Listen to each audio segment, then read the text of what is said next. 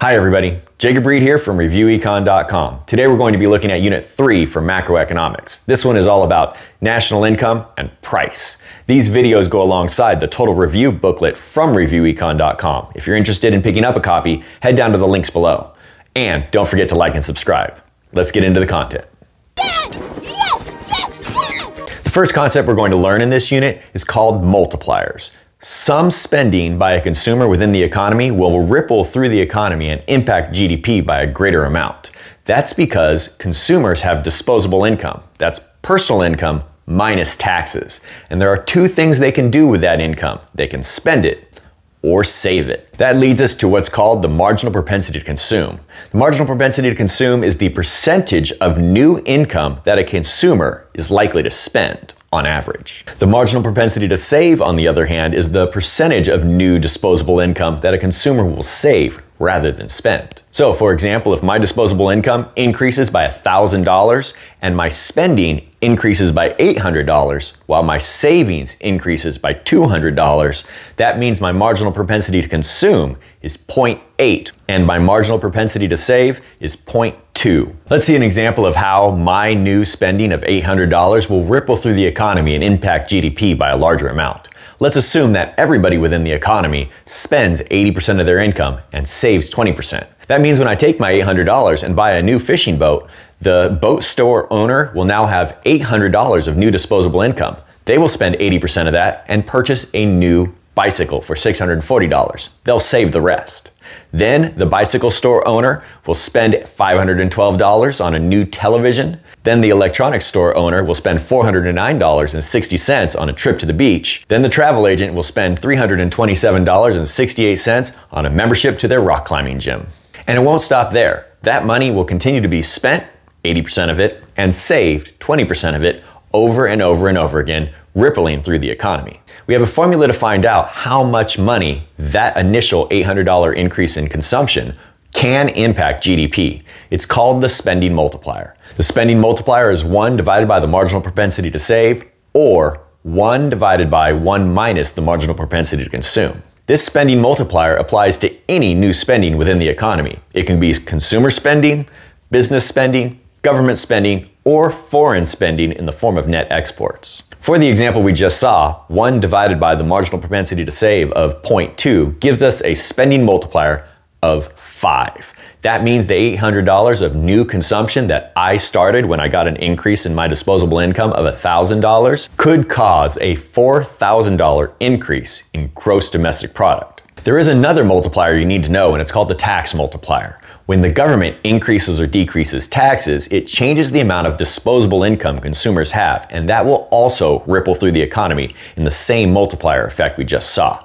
The tax multiplier has a different value though. You find that tax multiplier by taking the negative of the marginal propensity to consume and dividing it by the marginal propensity to save, or the negative MPC divided by 1 minus the MPC. The tax multiplier has an absolute value that is 1 less than the spending multiplier. And that's because when the government decreases our taxes, that changes our disposable income, but some of that money will actually be saved rather than spent. Getting back to our example, we have a tax multiplier of negative 0.8 divided by 0.2. That gives us a negative 4 tax multiplier. If the government decreases taxes by $10 million, that will ripple through the economy, causing a maximum of $40 million worth of GDP increase. The next thing we're going to talk about is the ASAD model of the economy. We're going to start off by discussing the aggregate demand curve.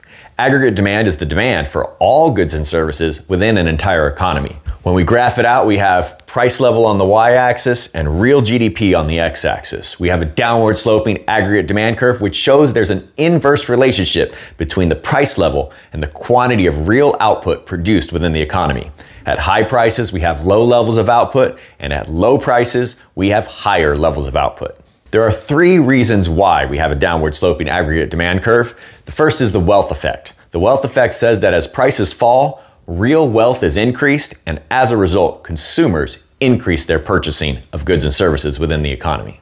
Next is the interest rate effect. That tells us as price levels fall, interest rates also tend to fall, and with that, gross investment tends to increase. The last one is the net export effect. That tells us at lower price levels, exports are cheaper for foreign countries, and as a result, exports will increase when price levels fall. We have 4 aggregate demand shifters that you need to know. First one is consumer spending, second one is gross investment, third one is government purchases, and the fourth one is net exports. Altogether, this is C plus IG plus G plus XN. This is the formula for the output expenditure model of GDP. If any of those things increase, it's going to shift our aggregate demand curve to the right.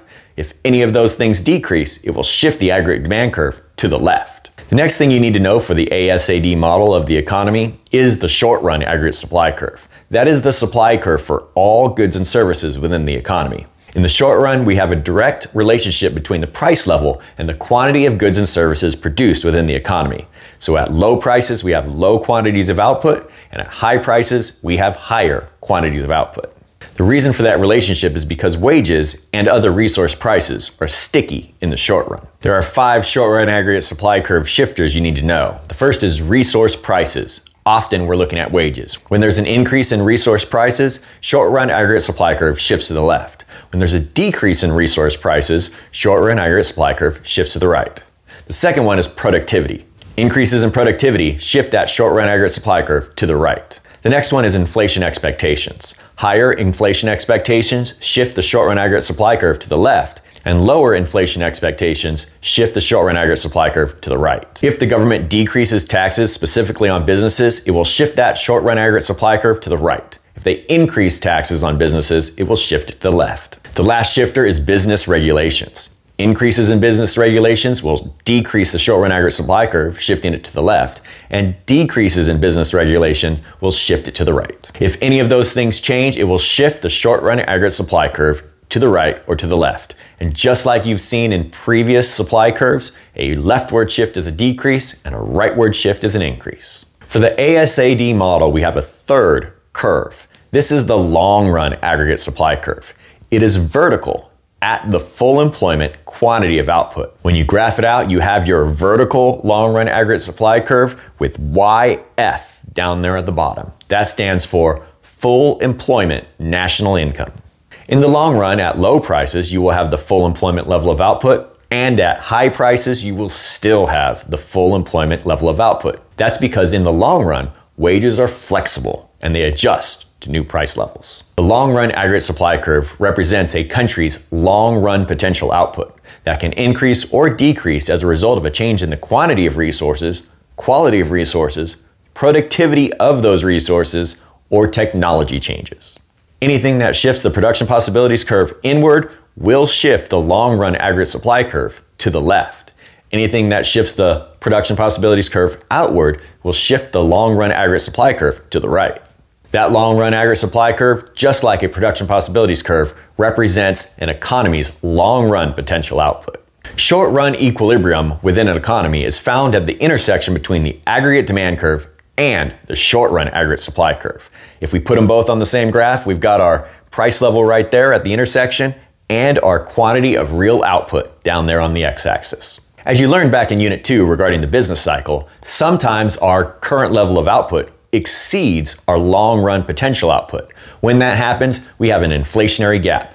If we add in the long-run aggregate supply curve, we can see that we are currently producing on this graph at a level of output that is greater than the full employment output. That's because Y1 is greater than YF. That means this economy is currently experiencing low levels of unemployment.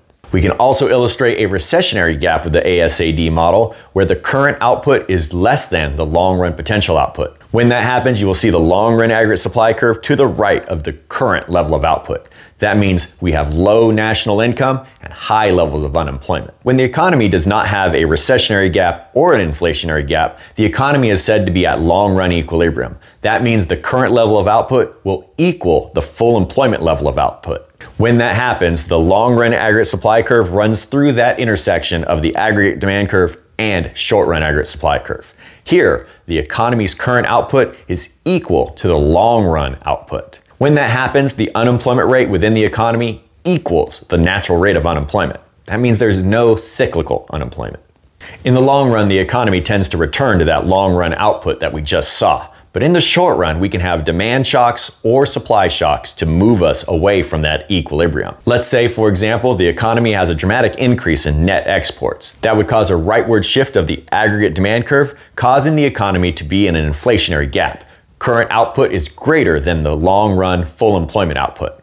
When there's a rightward shift of the aggregate demand curve, price levels increase, and that is called demand pull inflation.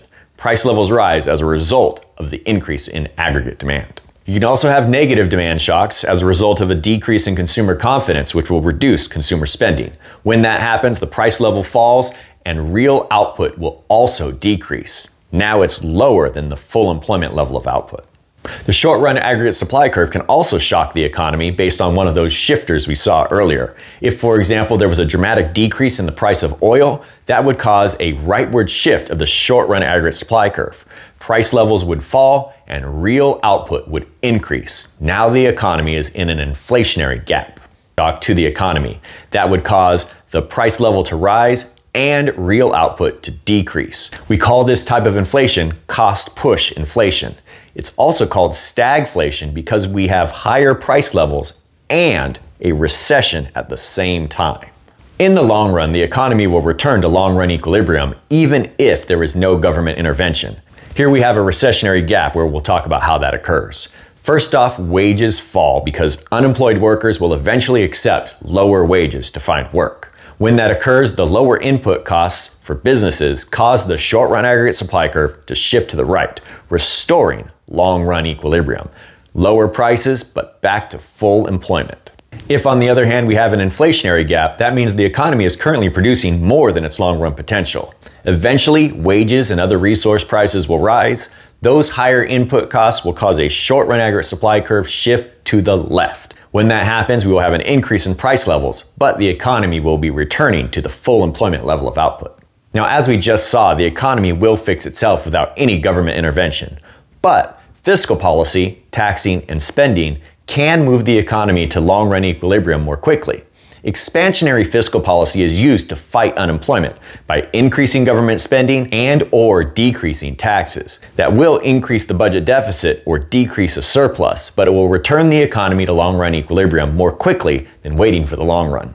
Here's what it looks like on the graph. This economy has a recessionary gap, and expansionary fiscal policy will increase G, government purchases, or increase consumption through tax cuts. That will increase the aggregate demand curve, shifting it to the right, increasing the price level, but returning the economy to full employment. The government can use contractionary fiscal policy to fight inflation by decreasing government spending and/or increasing taxes. That will decrease the budget deficit or increase a surplus, but it will also push the economy back to long-run equilibrium more quickly. Here's what it looks like on the graph. This economy has an inflationary gap. Contractionary fiscal policy will decrease G, government purchases, or decrease C, consumption. When that happens, the aggregate demand curve is going to shift to the left, pushing the price level down and returning the economy back to the full employment level of output, right there at YF and now Y2. Even without any discretionary fiscal policy action by the president or Congress, automatic stabilizers will limit the fluctuations of the business cycle. An automatic stabilizer is anything that impacts the budget deficit when there is change in the business cycle. Automatic stabilizers decrease the budget deficit during expansions and increase the budget deficit during contractions. One automatic stabilizer is taxes. Taxes are based on people's income, and as a result, they increase during expansions because people are earning more money, and taxes decrease during contractions because people are earning less money. Transfer payments are another automatic stabilizer. Those are things like unemployment compensation. Unemployment compensation decreases during times of expansion because fewer people are unemployed, and they increase during contractions because fewer people are unemployed. As a result, these automatic stabilizers limit the fluctuations of the business cycle and make recessions less deep and inflationary gaps less strong. Whew. We got through it. That was a lot of information there. And if you knew it all, you are on your way to acing your next exam.